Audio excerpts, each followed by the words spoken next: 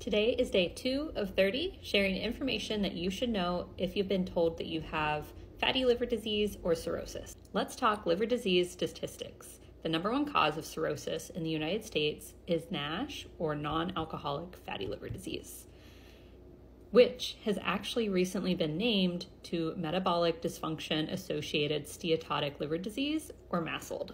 People usually think that alcohol or hepatitis C is the number one cause of cirrhosis in the United States, but in the past handful of years, the trend has become that MASLD is now the number one cause of cirrhosis. However, even though MASLD is the number one reason for cirrhosis, it's not the number one reason for someone requiring a liver transplant.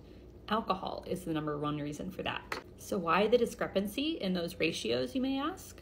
It's because patients with MASLD are more likely to be deemed too sick for transplant because of comorbid conditions such as heart failure, diabetes, peripheral artery disease, and coronary artery disease. Or it's because patients with MASLD die from conditions like a heart attack or a stroke or diabetes complications before they ever get sick enough from cirrhosis to require a liver transplant. So be mindful of this. Perhaps your doctor told you that early steatosis or early fatty liver disease isn't that big of a deal, but what is the big deal are all those conditions that go hand in hand with it. Eating more fruits and vegetables, lean protein, and more fiber in your diet helps across the board with conditions like fatty liver disease, diabetes, and heart disease.